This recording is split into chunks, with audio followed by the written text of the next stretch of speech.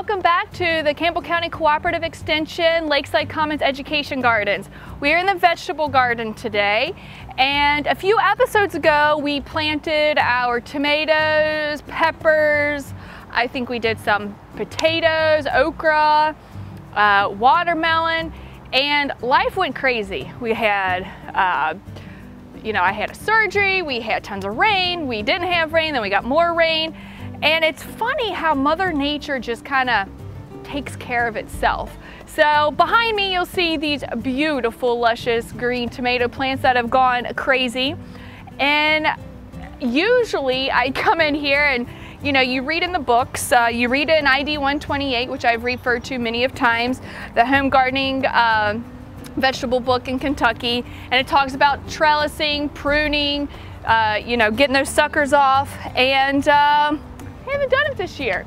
And I'm going around, I was scouting this morning looking for aphids. The last few years we've been hit hard with aphids, we've been hit hard with brown marmorated stink bug, and I didn't find one.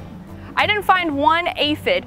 And if you do have aphids, the sign that you'll see is usually they like to get up at the tip top, and you'll start to see the foliage cupping in. And you may even see like a yellowish color to the foliage. And so again, I usually see it cupping downwards, and they tend to hide themselves underneath the foliage.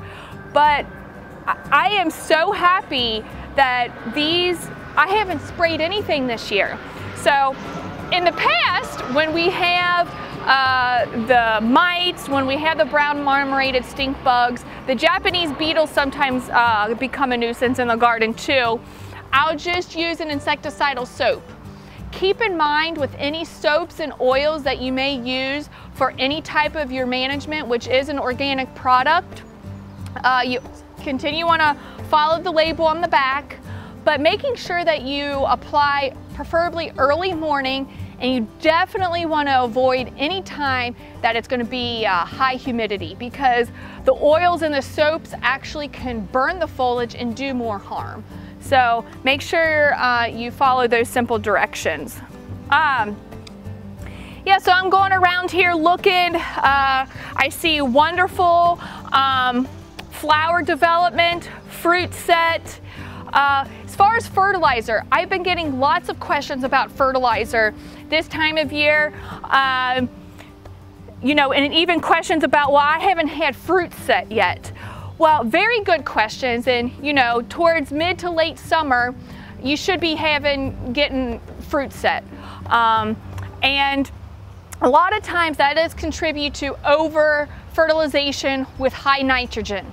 So keep in mind when you're using a fertilizer, it be a granular that you would apply to the soil, or a foliar that you would spray, mix it in a tank or attach it to your hose, liquid, and spray it directly into the foliage, making sure that first number is the lowest at this time of year, because nitrogen gives it that green lush growth and strength of the stems, and we're not really interested at this time of year of that. It should already have that.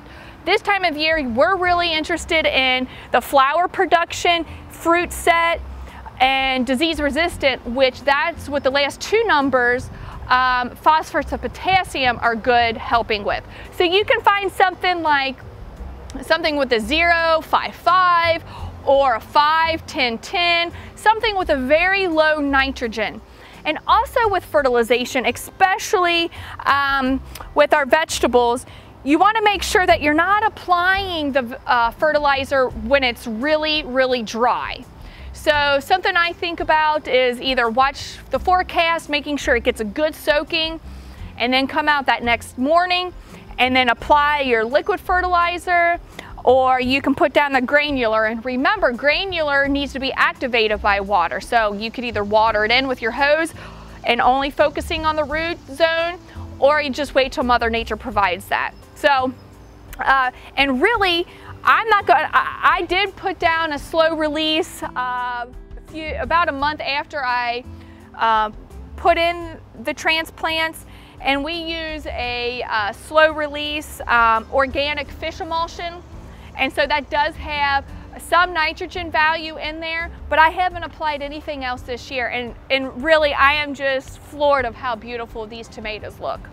So talked about a little bit of insect management, and we talked about some fertilization. I want to talk about deer. We get tons of questions, and I too struggle with deer. And one product that we like to use, there's all different types of things that you can do. There's visual deterrent, there's sound deterrent, there's caging, there's all different types, but fencing by far is the most effective. And then if you want to incorporate some other deterrent as well. We use this Deer Scram product. There are many other products out there. You scratch it in around the landscape. You can put this in your vegetable garden. You can put this around your ornamentals, and it is organic product. Just follow the label. If we get a heavy downpour, then that's when you would want to reapply. Again, you're not going to put it on the foliage itself, but when the deer come around, rabbits too, we found this to be very effective for rabbits as well. So Deer Scram, you can find this at most of your nurseries and your box stores, but there are a few other products out there as well. Again, follow the label accordingly. So very good product there. Again, can't mention enough, ID 128. This is available online. Call me, I can send it to you in the mail or send it to you electronically. Okay, another pest that we've been seeing quite a bit because of all of the moisture and the rain that we've been having are slugs. And I failed to mention insects have different mouth parts, and you can really identify and narrow down what pests you have in your landscape by what type of chewing or what type of feeding habits they are putting on your plants. So mites have a piercing mouth part, so you'll see like little piercings or sometimes little holes, if you will, in your foliage, whereas snails and slugs, they have chewing. And also you can see their, that residue, that trail mark that they leave behind. So slugs get on our fruit, they'll get on the foliage, ornamentals, hostas is a big one. So they're slug and snail bait. This is really good product. We use this as well. And there are other tricks of the trade, using some can that has a little remaining of some sugary substance from a beer, and that will actually attract them to that can and feed on that instead of your foliage. I'm looking around here. We have a lot, so many slicing tomatoes getting ready. We have Celebrity here. It's a very nice one. We also have, let's see, Sugar Sweet 100s, Super Sweet 100s. And I've been looking through here, and I think I ate one earlier. Yeah, here we go. So this is a cherry, very nice. If you want a crop that gives you abundance of yield, high yield, start with some cherries or some Romas. You're gonna get a little later crop on some of your slicing because they're a little larger, okay? I'm gonna go ahead and eat that if you don't mind.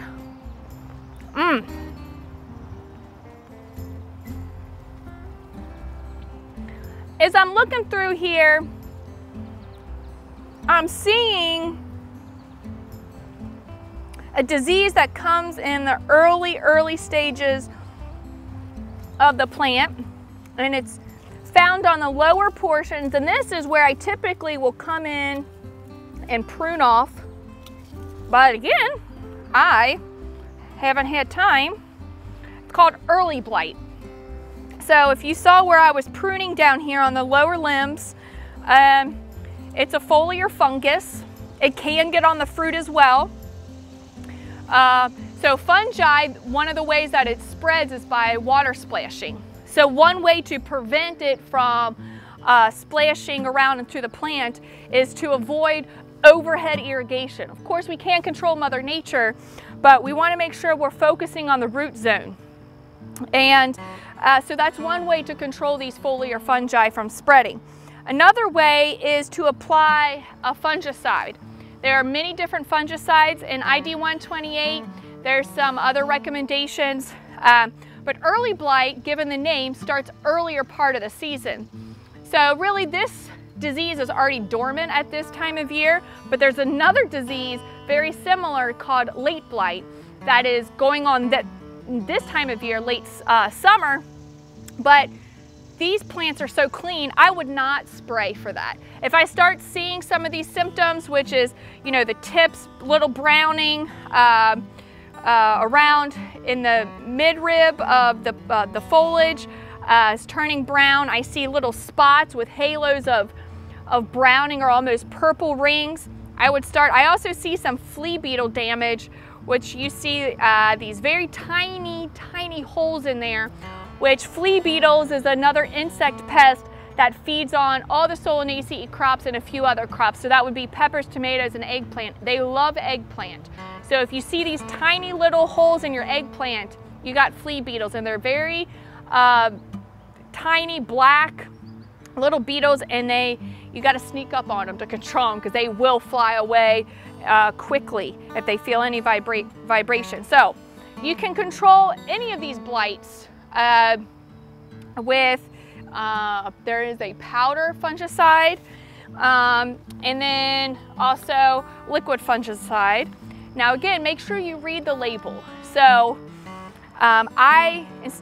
even if I'm applying organic, I like to thin out, get rid of as much of the symptoms that I see on the foliage, especially an early blight. Just kind of get it out, thin that canopy out, get rid of the foliage, don't leave it down because it still can splash if it rains. Don't put it in a compost either, get rid of it. Another thing too is making sure when you're in here, the foliage, or it can't get on the fruit as well. So just be mindful of that. That's too good, I can't throw that away. I'll have to eat that later for a snack. So I would probably either cut this off, even though there is some fruit on there, or I might tie this up there so it's not getting damaged from me walking, keep walking around here. So I'll put this here, but I'll clean it up here shortly. So again, early blight down here. There's also another disease called Septoria leaf spot. I don't see that on here today, but it is very common as well. Yeah, so there's really not much more I want to talk about our tomatoes. Beneficial insects, they have been doing their magic. I saw some ladybugs out in the landscape earlier this morning. So that's probably why I haven't had to spray these, is because our beneficial insects, Mother Nature has taken over and has done their job, and that's why I haven't had to spray. Well, I want to go over now and let's talk about one of my favorite flower and one of my favorite vegetables. So it will be the okra. So let's move over there and stay tuned. Standing next here to me is this beautiful okra. And okra is actually related to hibiscus. So they have the same flower, that beautiful tropical looking flower. This one is yellow, it's not opened all the way. And I just love it. It's one of my favorites. Terry Turner, the hort technician here, she thinks I'm a little crazy for enjoying this beautiful plant. I would put this in even in your landscape because it does get fairly tall. It has the beautiful texture of the foliage, and then the flowers, and then of course the beautiful fruit that you can harvest. So I want to share something about okra and the quickness that you have to harvest, even quicker than cherry tomatoes. So if you leave it on the vine too long, you'll end up with this. So it's already dried, but don't throw it away. I just take a knife or your pruners, kind of slice it open here, And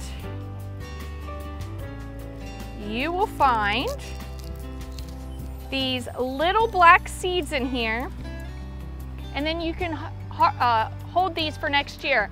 I would put them in a paper bag, store them somewhere cool and dry, even in your vegetable crisper in your refrigerator or in your basement. Again, off the floor, but somewhere cool and dry, and not using a plastic bag, but a paper bag.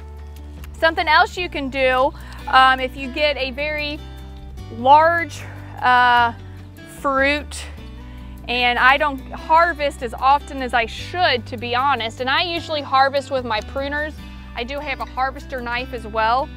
This one's okay. I would probably use this size in a stew, but I'm pushing it a little bit, seeing the firmness, and it still has, yeah, some firmness here.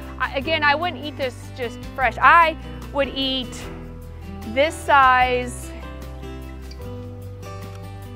and this size. These are my favorites, just to kind of clean it off. This is what, we don't spray these. Yeah. So good. They're better than croutons on a salad, I'm telling you. And when you harvest this size, they're not as gooey. A lot of people, they're deterred away from even trying okra. But let's get back to this one here. Sorry, I'm kind of jumping ahead because I'm getting a little snacky here this morning. But you can actually then dry this, if they even get longer, dry this, and it makes a really beautiful craft. So you can paint them, you can turn them into an ornament. The seeds will dry and they can rattle, so it's really fun to give them to children and let them shake them. But I really like to paint them. You can Google some different images of dried okra art and come up with some good ideas. But again, this one's probably good for a stew. This one's good for eating it fresh. Right now I dip it in some hummus, chop it up.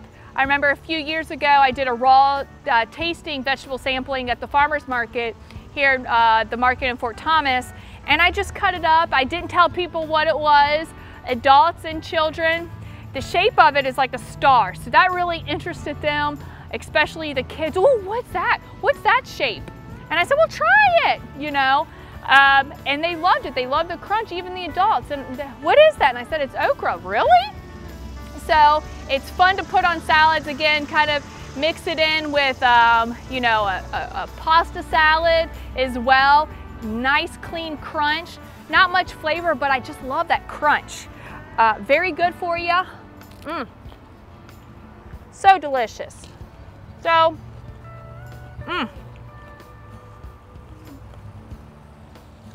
not many pests get on this beautiful plant. Not many disease. You might see, you know, a few little marks here, but if I see a bad leaf, especially on the lower portion, I just prune it off, and then I'll put that with my early blight foliage and discard of it all together. While we're here, I might as well mention too, part of my weed management, I got a little out of control with purslane, which is also an edible weed. You can put in a salad, but it just kind of went crazy. It has that succulent feel to it. A lot of people like to put that in to their salads. But nasturtium, another one of my favorites. And the flower is just stunning. So you can decorate a beautiful platter of cheeses and meats, or a beautiful salad or fruit. Put a few of these on there. But the nasturtium leaves are edible. You can put those on, some people like to put them on, one of my coworkers in Louisville, she likes to make her mayonnaise nasturtium sandwich.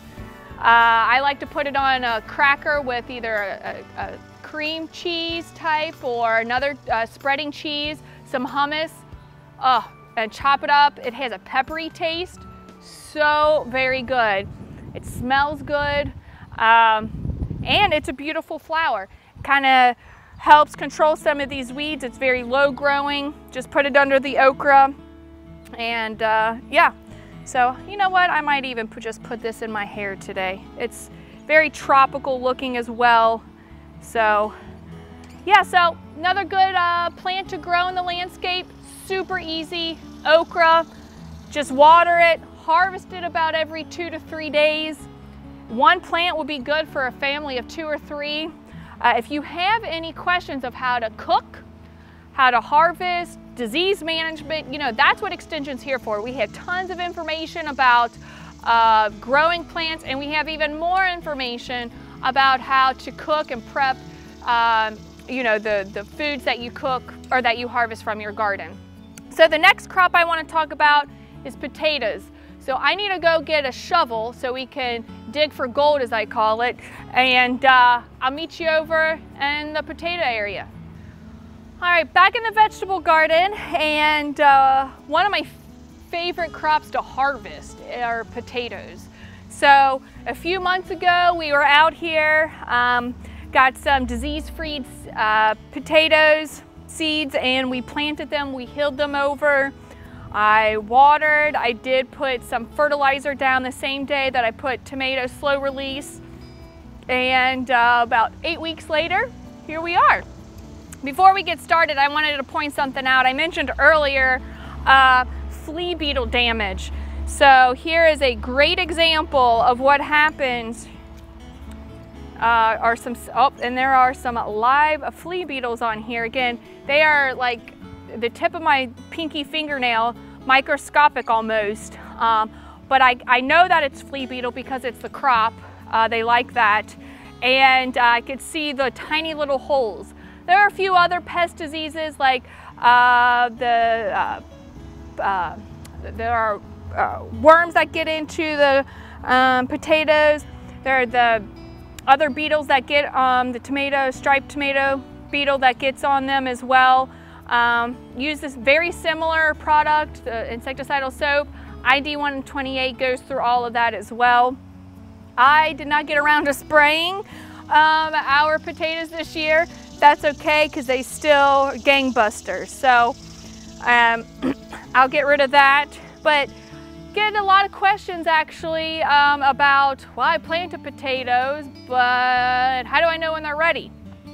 So potatoes grow under the ground, and and their foliage helps us tell when they're ready. So last week, the foliage was cascading over our raised bed here, but it wasn't that lush green color like our tomato plants. They started to discolor, they were turning yellow, they started to shrivel. I know that's not a disease because I just know that that's when, that's what, it's like an indicator. It's telling me, oh, I'm ready to harvest. So that's a good point I want to bring up. So before you ever start spraying something, it be an organic product or synthetic, make sure you get that identified because sometimes it could just be the plant itself. I'll tell a quick story. Coworker of mine had someone call. They just recently cut one of their trees down, wanted someone to come out to help identify what was going on. Well, we asked, well, what type of tree was it? Well, it was a bald cypress, and that client said, well, all the needles just fell down. Oh no, well, the needles on a bald cypress is a deciduous evergreen, so the needles fall every year. So it was healthy, it was fine, and it was a very mature bald cypress. So, you know, just like their potatoes, they'll start to turn brown, crinkle over. They do kind of look like they're on their deathbed. There's no need to spray because the plant's ready to harvest. So that's what we're here for, is to help you identify what's going on. And it may not be a disease. It's called abiotic, meaning it's no pathogen related. A lot of times it's environmental. So for me, you know, you can see all of our vegetables and our cut flowers are in raised beds. I just like to use a shovel. If you're on large acreage, you could, you know, get a harvester on the back of a tractor, or just get the kids out there. This is again, I think it's like digging for gold, and it's like never ending. So I kind of can see where I had my hills by where the vines are still growing out. I harvested that site already earlier this week. And you just want to dig, and these are some of our fingerling potatoes, okay? And look at these beautiful. The fingerlings are not going to get any bigger, so this is good mature size here. So all from one, you know, I probably when we planted, probably planted something just as big as that with at least 2 eyes on there, and look what came from it. But that's not all, there's more in here. So you can get a hand trowel, kind of go around in there too. Oh, I planted some purple potatoes too. These are nice, they're small. Very nice, or they're blue actually. So you can just keep on digging and digging and digging, and it's really nice too because it helps you turn over your soil. Here's another purple. It's like they just keep going. So another question I get is, well, how do I store these things? What do I do? Well, very good question. Kind of want to cut the vines off. A lot of people, they'll cut the vines off first. That's what I like to do, cut the vines off first before harvesting. Okay, so you do that, take them off the roots, have your harvest bucket handy, put them in there. And what you want to look for is, and a lot of people use a spade tool as well to harvest. Just be mindful, sometimes you can puncture, especially your larger potatoes like the Yukon Golds, you can puncture those. I could puncture this as well. But any splitting, you want to make sure there's no cracking, there's no green potatoes. So green just means it's been exposed to some sunlight, and you don't want those in your mix. So as you're harvesting, or maybe when you get back down inside your barn or in the kitchen, sort through your potatoes. And then you want to just keep them in a cool, dry, don't wash. At this point, no washing. You want to let them cure for 10 days or so. And then you want to wash off all the soil at that point. You want to always keep them in a very dry, ventilated area. So again, similar to some of our other crops, you want to make sure that the basement, that's what I like to do, and put them in a paper bag, a potato sack if you can get any of those, put those in there. And then you never want to wash them until you're ready to eat them, okay? So that's really important because that actually can promote some pathogens, and you want to make sure that they completely heal. If there is any type of breaking in that skin, that it heals before you start washing it up. So yeah, and these will last. We harvest them. They have a shelf life for a few months, so we'll be, you know, you can make your potato soup for the fall and into the winter. In fact, I was even thinking about, I got my potatoes, I got my okra, I have my tomatoes. I'm going to look up a recipe, ask Rhonda Rex, our FCS agent, if there's a good recipe that I could follow from UK that incorporates all three of these, and I bet there is. You know, a good stew or stir fry, something like that. We have wonderful basil out here, some rosemary that I could put on top of that, or maybe even chop a little bit of this nasturtium up. So we harvested the rest of our potatoes last week, and we've already given those out. So I left this here to show you all. Let's see, I'm kind of curious to see. I can just keep digging. I don't want to bore you with how much is here. Oh, I need to get down in there. This is going to be a lot. I can feel it. Man. Maybe I shouldn't have shown you guys how I'm struggling. Oh, let's see. See a lot of good worms in here. Oh, what did I get? I didn't get, I guess I just got some, up here they are. Yep, more. There's more down in this hole here. So look at these good fingerling potatoes here. Got a label there. Some weeds, pull those out. So yeah, thank you. Now we're gonna go over to the watermelon. One of our favorite watermelons is the yellow watermelon. So very good. We get quite a few questions about how do we know when our watermelon's ready to harvest. So behind me is the watermelon and we'll go over there, take a look.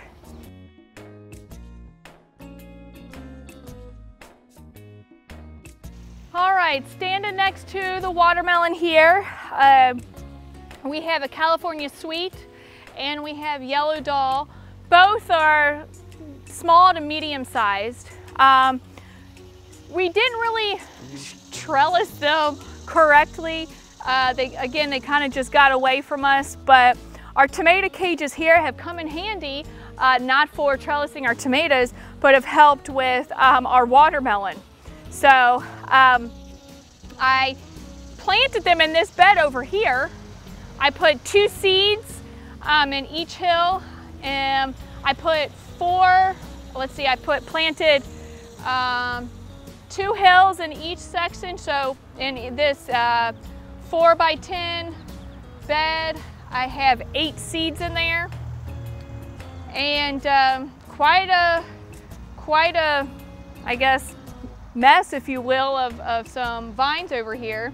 But usually what I recommend is each stem, usually you're going to get quite a bit of flowers, especially on your larger crops. You don't want to overload that vine with the fruit. So especially on a small scale, a lot of our commercial growers are not going to go out and do this as much, or if at all. But definitely want good drainage soil, and you're going to want to make sure that only out of each flower that that is produced, only 1 to 2 fruit will set. Sometimes I see a lot of multiple fruit coming out of one flower, and it starts some issues, and you're not going to get a good watermelon. So you may even have to pinch off some of those little baby fruit. I know you're sacrificing, but remember that energy is just going to go into those other fruit that's already started and give all the energy to that. So we were a little late on seeding our watermelon, but this looks like to be our Yellow Doll. I can tell a little bit between, because the Yellow Doll and the California Sweet have a little bit different foliage pattern to them. Very lobed indents of the foliage on the Yellow Doll, and not so much on the California Sweet. So here's a Yellow Doll here, and it got smushed in between. Got smushed a little bit. I might be able to wiggle it through, but the telltale sign here, I call it the umbilical cord of the watermelon. It's going to start browning, and kind of where that stem is attached to the watermelon, not only is the stem going to start turning brown, but kind of the belly button part of the watermelon up at the top there, it's going to have a halo of brown as well. Again, that's kind of an indicator of, okay, the turkey's done, the watermelon's done. So you want to keep an eye on that. This will probably be ready now, I bet, in probably a week and a half or so, and we'll be able to harvest that. Trellising in an urban setting is really fun. You can use some of these cages. I've seen people actually use old pantyhose to kind of hammock their little pride and joy of their watermelon. We have a few over here laying around in the ground. We might put some cardboard down because this stays really wet down over here, and I don't want, where it's laying down, I don't want it to start rotting or insects start getting on it, so I may put some cardboard down. But We haven't sprayed these either. The same day I put the slow release on the okra and tomatoes and potatoes, I also put that same slow release on the watermelon shortly after we planted, and that's all I've done. So on a larger scale, yes, you would want to come back and fertilize. They can easily start getting powdery mildew if you see that, just like our squash and zucchini, so keep track of that. But I don't even see any of that on ours either. We kind of keep the vegetable garden on the drier side, but it's all looking good. We probably have about 6 or so good size watermelon that I could see right now, so we'll be enjoying that. We have a yellow and we have a red. Now if you've never tried a yellow, please try it. It is so sweet. I know that there's a few farmers over that sell at the Fort Thomas Farmers Market, which is on Wednesdays at Tower Park. Lobenstein and Scott's Farm, I know for a fact that they both grow the yellow watermelon, and they'll be having that. Usually they have it late July, August, until they're sold out. So get there early, because I like to buy 2 or 3 of them. So, well, happy gardening, and we'll be back next time, and enjoy the weather, enjoy all the fruits and vegetables that you're harvesting, and happy gardening.